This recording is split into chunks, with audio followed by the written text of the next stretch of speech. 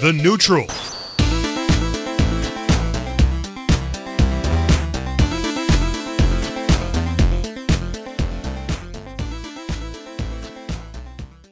Hey everyone, it's Amanda Stevens with The Neutral, and I'm here with Miles at Final Round 2019. She finished 13th, which is not bad because there were some killers here. Yeah, absolutely. It was extremely hard at first, but I don't know. I came in super.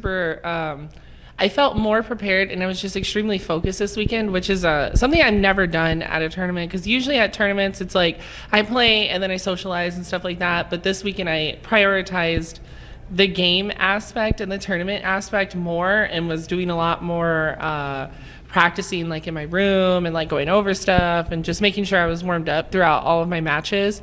So I think that approach helped a lot in terms of my placement, especially since like I've been coming to final round since 2016 and never made it out of pools. And then this is the first year that I actually did make it out of pools, and not only did I make it out of pools, I made it all the way to top 16. Which is dope. Yeah, from losing in my pools and getting out through losers and just running all the way through to 13th. I was super close to top 8. But I think for this being my first major of the new season, I think it's super exciting because now I'm just like, okay, this is the first mark of this year. This is my first show out of this year at a major. I had amazing matches on stream. And then just knowing that the 13th place is the first thing that I have gotten at a major, like I'm ready, because after that, like now it's just literally just upwards. Yeah. So there were some major changes made to the Tekken World Tour this year. You know, Evo's actually a World Tour stop this year. It wasn't previously. There's more money in the finals. There's more money in it overall. There's the dojos now. There's the super majors. So what, with all these positive changes to the tour, and as someone who was playing on the tour last year, are you more excited for Tekken now? Oh my gosh, I'm so excited. So I really like the new changes of the TWT tour rules. I like that they added the dojo events into the tours, because as soon as I saw that announced, I immediately went to my local TOs and I was just like, listen, I know I don't come out to locals so much, but I've been wanting to come out to locals for a while, and I think this is also a great thing for our local scene, because there's a lot of strong competitors in Arizona that don't travel as much, whether it's, X, Y, and Z excuse, not like excuse in a bad way, but like, there's things that come up. Yeah. And, I think because of that, the dojos really give that opportunity for those people to really come in and compete for the TWT. So right now, I'm my local TO that has been organizing a lot of our monthlies and our weeklies and stuff like that, or bi-weeklies. They're in the process of getting that through, so that way we can get that all set up. So I was really happy that I was able to work with him and really hand him all the information. I'm like, here's all the information. This is what you need to do. This is how it goes. You got this going. So I think that's one thing that's going to keep me continually growing, but also ready for any challenge, especially with traveling and stuff like that. So I really like that. I'm excited for all the out of country tours and stuff like that, which I really want to get to some of them, especially I think it's like there's Japan. There's 2 of them in Japan, Tokyo and Osaka. And I want to go to those. And I also want to go to the South Korea one. But I also do want to go out into the Europe and play in the Europe scene as well. Like this year, I've made more of a promise to myself to not only travel a lot in the US, but I really do want to expand my skill and my knowledge and all that stuff within the rest of the world, and not just keep it within North America. Yeah. So I mean, with wanting to travel, there's kind of that elephant in the room that you parted ways with UIU, which I assume probably puts a bit of a dent in your ability to travel at the current moment. So what are you trying to do to sort of fill in that gap? Because without a sponsor, I'm assuming it's going to be fairly difficult to make it out to Korea and Japan. Mm-hmm. So obviously I work a day job. I've been very open and very transparent about it on my stream. So I've been working tons of more hours, streaming more so that way I can help build, obviously revenue off of my stream. But one thing that I have decided for myself this year is that I really want to seek out sponsorships with other brands and companies because, for the past, since the 4 years I've been competing, I've been on teams. I've been on ITS and then I was on UIU. And I think now it's time for me to really harness myself as like my brand, as my own person and as a brand, because obviously I've done a lot. I've worked really hard to build myself into the persona and the asset to the FGC that I've done so far.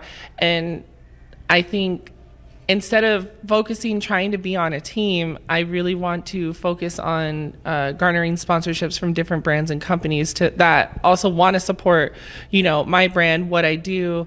And, obviously then they get me. Like, I'm the best one. They get an E-League champion, by the way. Yeah, they get E-League champion, everyone's favorite FGC waifu, the Twitch, the big Twitch partner, whatever, because it's just like, I feel like I offer so much that I want to grow myself and my brand, but I also want to work with companies who support me and also companies I believe in, because, I could always get on a team and they have, 5 different companies sponsoring them, but it always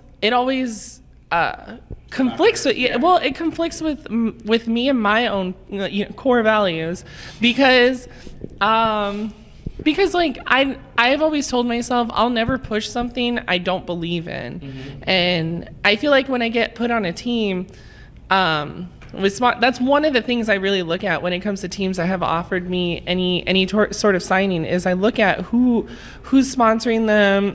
Are these brands that I truly like? Because obviously I have a really large audience and I don't want to make them feel like I'm just shoving things down their throat, because I genuinely care about everyone that supports me. So I want to make sure like what I am pushing is stuff that I actually believe in, which is why, I played with Kwamba sticks for a really long time. Still love Kwamba. I still support Kwamba.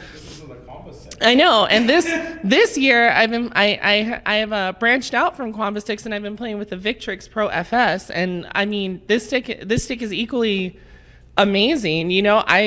I even told the owner, I was like, I really like Kwamba, and I never thought I would ever switch to a different stick, but this stick has really got me. Like, I love using this stick so much. And I mean, I used it for the tournament and I got 13th place out of it. So obviously something. Yeah, my peripherals are working.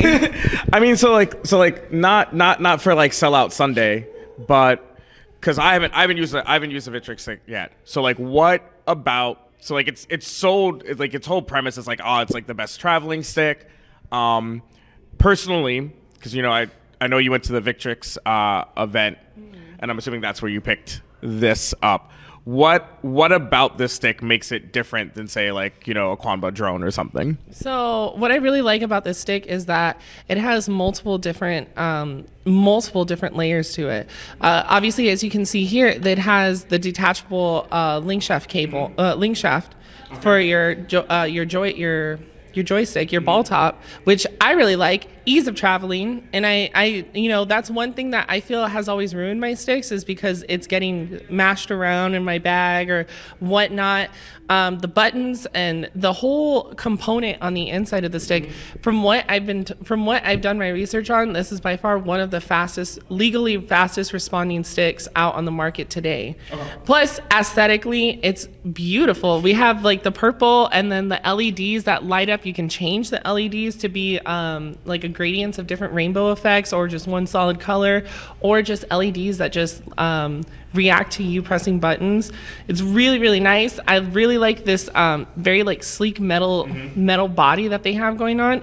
I mean, it's been really easy and simple to like carry around. I've never had any issues.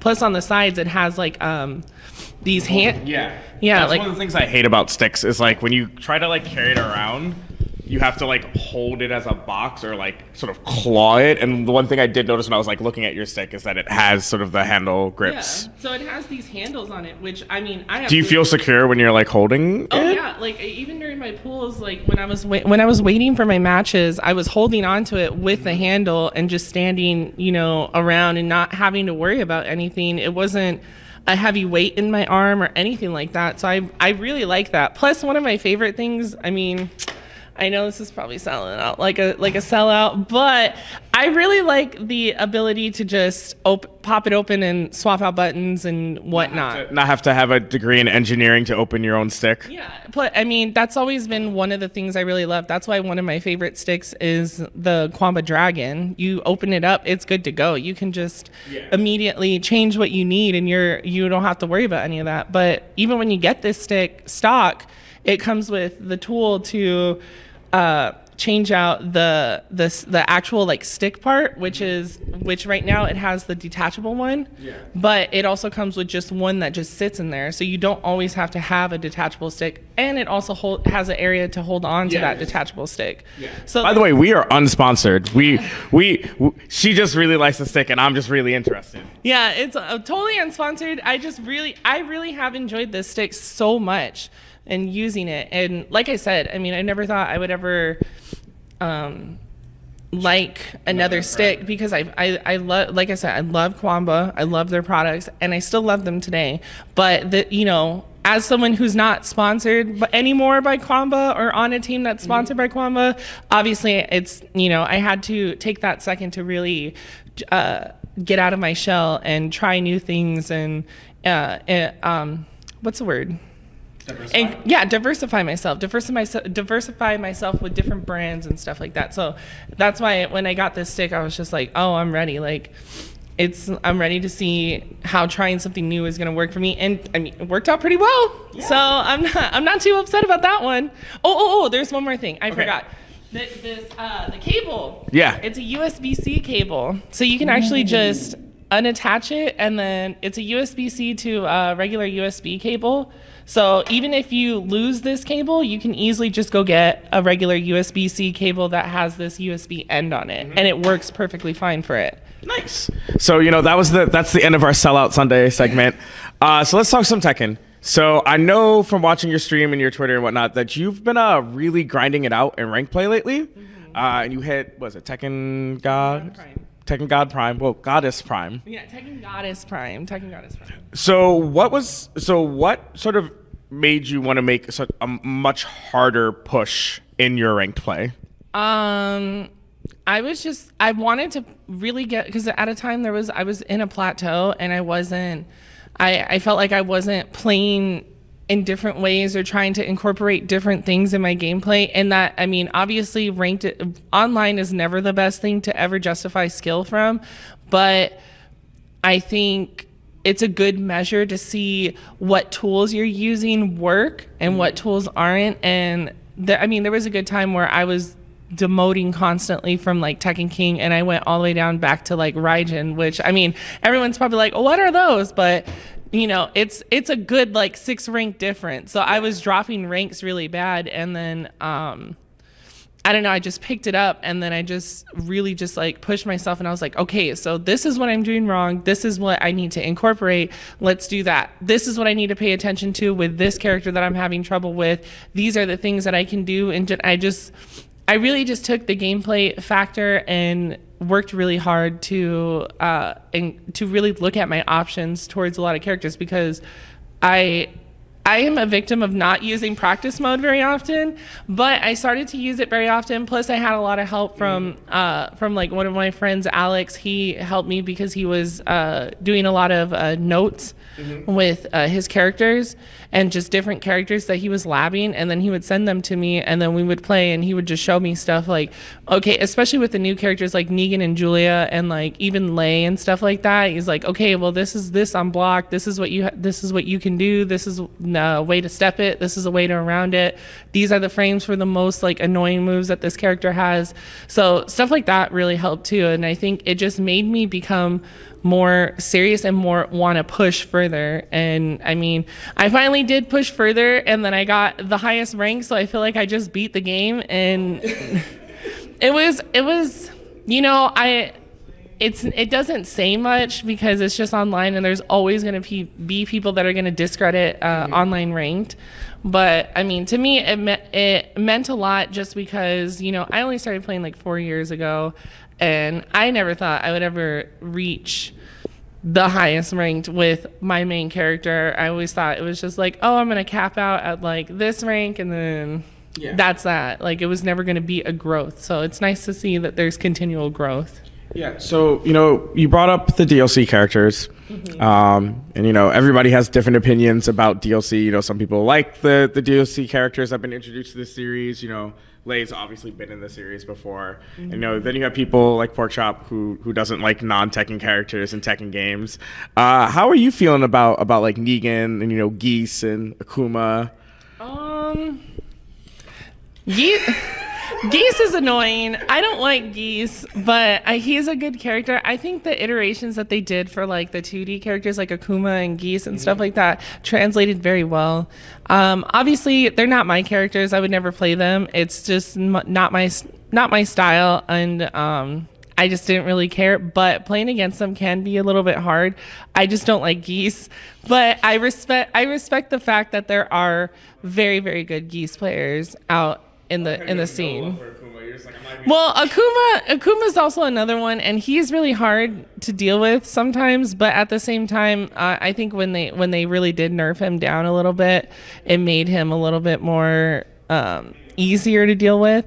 But I don't find him as much of an issue as like Geese or anything like that, because Geese is just constant 50-50s in your face, and Akuma's just like, oh, here's a demon flip mix up, but you just sidestep it, and it's like, no, there's no mix up.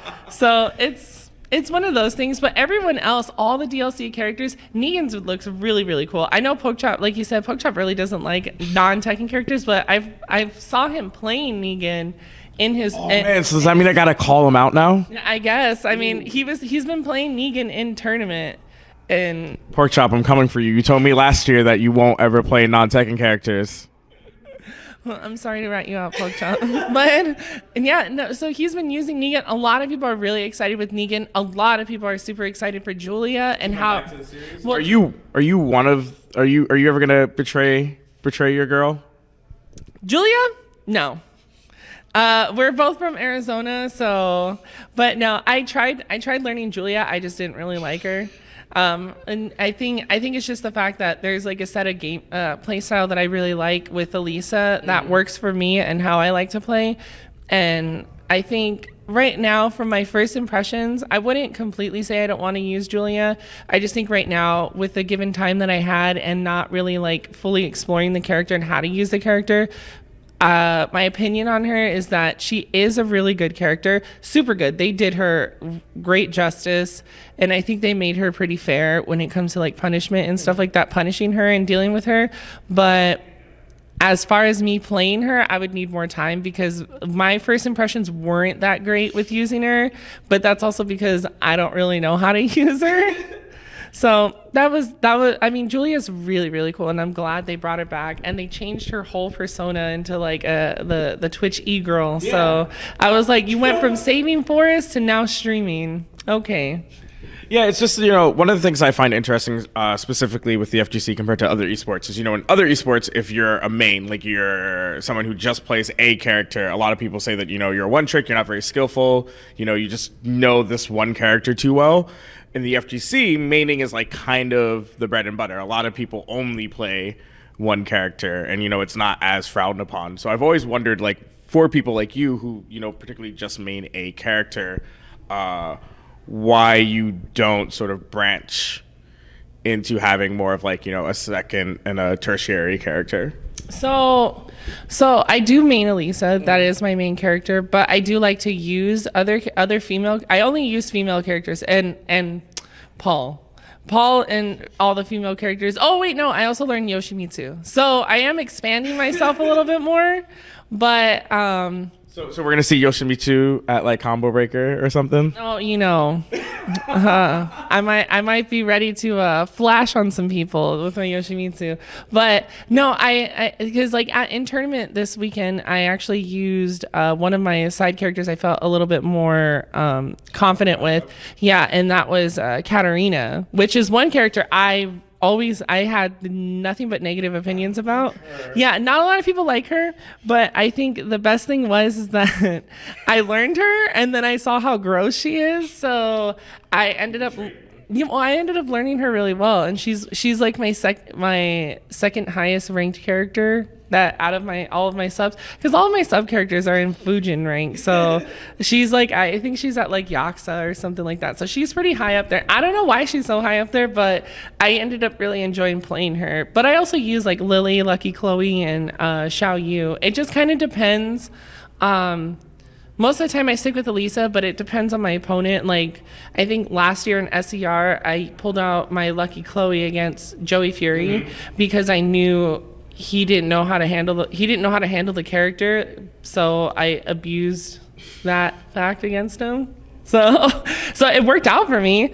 Yeah. But that's kind of what I do with like my side characters, is that I stick with Elisa, but unless I am for sure like, oh no, this isn't gonna work in this situation, then I like go through my characters. I'm like, okay, so this is the character this person plays. Who's a character I can use that I know I can get around maybe some stuff I'm not too familiar with this matchup, but also abuse. It sounds so horrible and it's such a scrub tactic, but it's like, what can I abuse with this character that I think they're not going to know how to deal with? Or like, what character do I feel more confident with going against this matchup? Because sometimes, even though Elisa doesn't have any bad matchups, I think the thing is that she has a lot of, when I play her, I, for some reason, still have some doubts and insecurities with certain specific matchups with her. And I'm working towards fixing that, so that way I'm confident within all my matchups with her. But that, like I said, there's always other characters that I feel a bit more confident using against, like, like King or against Josie or against Kazumi or something like that, Yeah. All right, so we've been at this for a while. So is there anything you want to say out into the internet? Anybody you want to shout out, thank? Oh, yes. Let me pull up my list. No, I'm just kidding. I definitely want to say thank you to everyone who watches me on Twitch, follows me on Twitter, follows me everywhere, and completely wholeheartedly just supports me, because it has meant so much to me throughout the past year and coming into this year, just having that support, and it's really helped me grow and be more confident within myself and within my gameplay. Really special thanks to my boy Alex Abev, because he has helped me a lot with specific matchups. And then obviously my other good boy Mason, for helping me out too. He always runs sets with me whenever he can. And just the biggest thank you is always just to the supporters, because honestly, it would be so ignorant of me just to sit here and be like, yeah, I got here all by myself. No, I got here because of everyone else, and I keep competing because I know I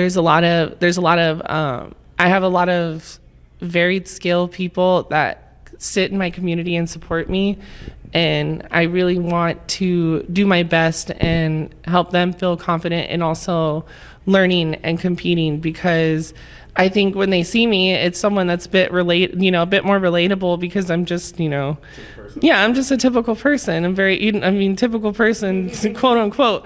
But I'm like an everyday person, so it's just like I really want them to want to also see me and be like, oh, if she can do it, I can do it too. And it's like that's the ultimate thing, is I really just want to help everyone. So thank you guys for making that so possible for me, because like I'd probably still be working retail right now. I mean, I'm still working retail, but I'd probably not be wanting to pursue what I love to do. And I mean, I just can never say thank you enough. I mean, I've already cried on Twitch on 2018 when I made my huge speech. Yeah. And, you know, I can never say thank you enough to everyone because it literally just means so much to me. All right, guys, you know, links to all of her socials and her Twitch will be in the description below. And remember, until next time, go beyond and plus ultra.